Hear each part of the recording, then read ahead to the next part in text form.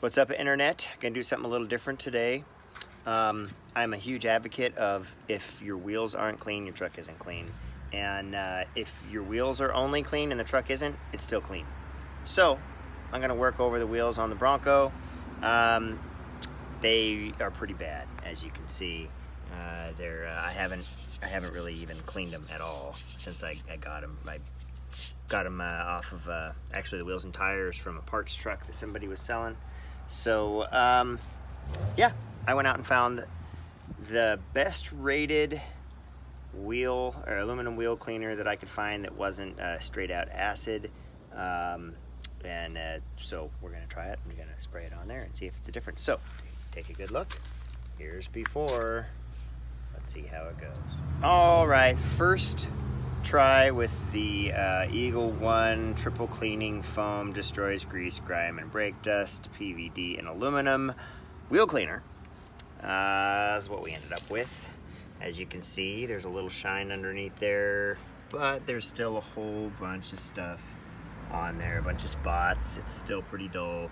A little cleaner, but all I did was sprayed it on, let it sit for a minute, and then started scrubbing it with the scrub brush, which is a cheap scrub brush, and started melting the bristles.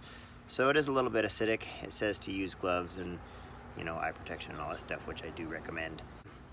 But we're gonna try another one. We're gonna try another cleaning of it. I'm gonna do a second coat, and I'm gonna up my game a little bit with a really light duty SOS. Yeah, it'll probably will scratch the finish up a little bit, but hopefully not too much. It'll get this stuff off, and I am going to polish it eventually.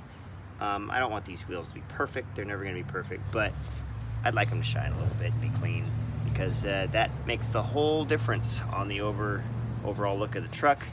If these things are filthy dirty, the truck is dirty. So stand by. Okay, second, or I should say, yeah, second coat. Second application, let's put it that way. Second application of the Eagle One, and then after the application, where'd it go? Uh-oh. Oh, here it is. No edits here. A little bit of an SOS pad, a really fine grit, like an 800 or something like that. And this is where we're at.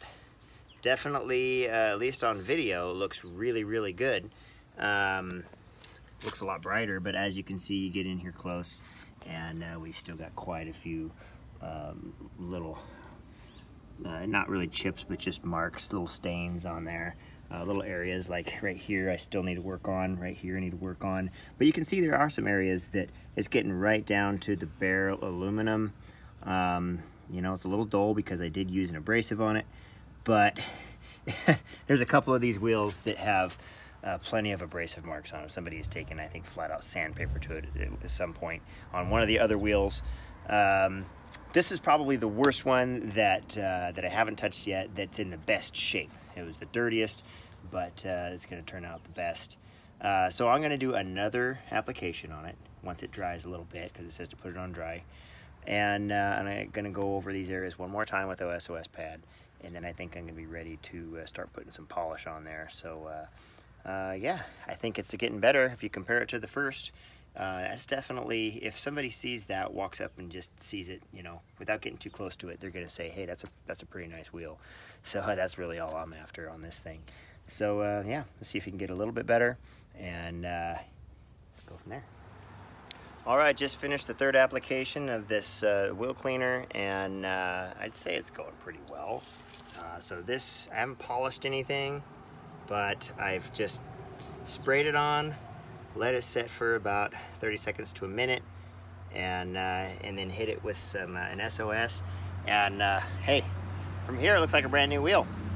If you get up close on it, you can see swirl marks. You can still see there's a little bit of some dark spots on there. It's definitely you know, not perfect still, but areas like right here, I mean, that looks really, really good, and that's probably ready for polish. I think I'm gonna try a little section of polish with a wheel and see if I can get any more of these dark spots off. Even if I don't get them off, it still looks a lot better than it did. And put a little bit of a plate shine back on this, and it's gonna look good enough for me, good enough for anybody that sees it driving by. You know, like I said, I'm not about perfection on this rig. I'm about just making it look good and enjoying it, driving it. So this right here is, I mean, compared to what it was, this is one of the better wheels. As you can see, you know, it is dirty, but it's got, you know, a lot of oxidization on it. Very oxidized, to put it that way. But this one, a lot better, and I have spent probably 30 minutes on it.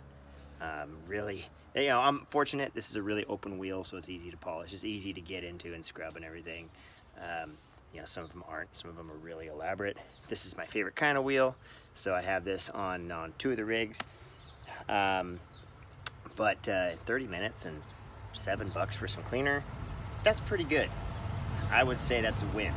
So I'm gonna bust the wheel out, polish it up a little bit, and see if I can get rid of some of these spots, some of these swirl marks, see how it goes. I'll let you know. Okay, final stage. So I did, after the 3rd application of the cleaner, I went ahead and got some of the aluminum polish out, the Mother's Mag and aluminum polish, and I also got my polishing wheel, which is the cone type that I think is it's Mother's brand, or McGuire's, I don't remember which one, but it's their, yeah, I've used it quite a bit and wore it down, but it worked pretty well for these wheels, and this is what we've ended up with. As you can see, we got a shine back out of it. It's not perfect. I keep saying, I don't really care if it's perfect, but it looks pretty darn good for just you know, under an hour of the cleaning process for this wheel. Obviously I still need to do something. I need to put a cap in here or paint this black or something. I really need the center cap, but I haven't ordered those yet. You know, some new lug nuts that aren't rusty. Sorry, the light's terrible because we have the sun shining in here, which helps to show that it's shiny now, but you can't really see any detail. There's still a few little itty bitty pits in here. I don't know if you can see them or not, but you know what? I'm not gonna worry about that. You can't really see them from a distance. I could go over this thing a few more times with the polishing wheel, and it'd probably be really good if I took the wheels off, got into these little crevices a little bit better. But I'm gonna step back and I'm gonna show you the difference between that one and that one. I would say that that's a pretty good difference right there. I can deal with that. I'll do the rest of the wheels, but my goodness, from a distance, that looks like a brand new wheel that you just bolted on, and that's really all I'm after. So yeah, that's the process. You experienced it exactly the same time that I did. I had no idea how well this stuff was going to work, and honestly, it worked pretty well on an old pitted wheel like this to get it that good. So I have 3 more wheels to do on this truck, and all 4 to do on that truck to make everything shine again for spring. So thanks for watching. Be sure and subscribe and all that stuff, and follow me on Instagram and Facebook at Bullnose Zach, and we'll see y'all later.